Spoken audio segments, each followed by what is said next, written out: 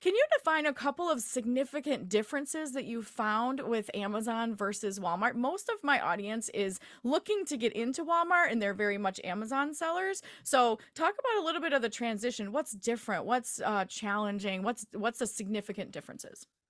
Yeah, so I think a couple of the significant differences are number one, I always start by saying like it's important to understand that like Walmart's the only real competition to Amazon. Like Hmm. they're big enough to compete, from a logistics standpoint, from a financial standpoint, but they're also interested in competing. Like they're investing the money to compete with it. So they are, doing a lot of things to enhance the selling experience for marketplace sellers.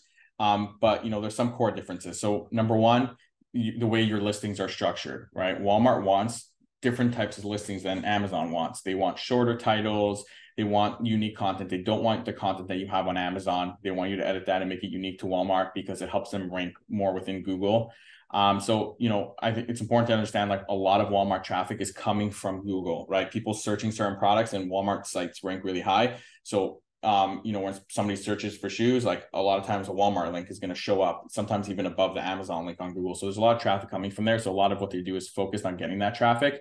Um, Another thing that's really important to note about Walmart is it's an omni-channel retailer, right? So there's, the marketplace, which is the marketplace sellers, which is probably what most of the audience is. And then you have 1P, which is they sell directly to Walmart. So just like you have Vendor Central on Amazon, you have 1P on Walmart. But in addition to that, you have 1P where Walmart buys the item from brands and then sells it on Walmart.com. But then you also have in-store items, right, that are in store. So there's opportunity with that, and there's also more challenges with that. So the opportunity with that is if you do well within Walmart Marketplace, it's the best way to get your products into Walmart stores.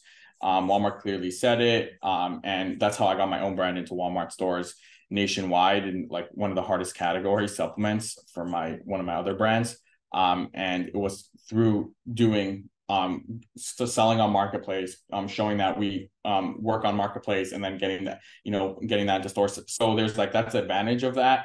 Kind of that's part of the ecosystem. The disadvantages for sellers is that you're going to have to compete with these brands that their products are in stores. So they're going to show high up and they're going to have low prices because they're doing much more volume and there isn't going to be shipping costs. So because they could choose pickup and delivery. So, there's that challenge there. And it's important to kind of understand the ecosystem. It's other important things is like the products that you'll do really well with on Walmart might be the products that you struggle with on Amazon. For Hmm. example, if you have like a beauty brand and so once I got really into Walmart, we launched our agency where we help brands, and we've came across so many interesting brands that like are really successful on Amazon. One brand, for example, sells beauty products on Amazon, and they have like these multi-use oils that do really, really well, right? But then they have like vitamin C serums that don't do well at all because vitamin C serums is so competitive, and on Amazon it's hard to do well with that. But with their multi-use oils, they're more unique and they do really, really well with that.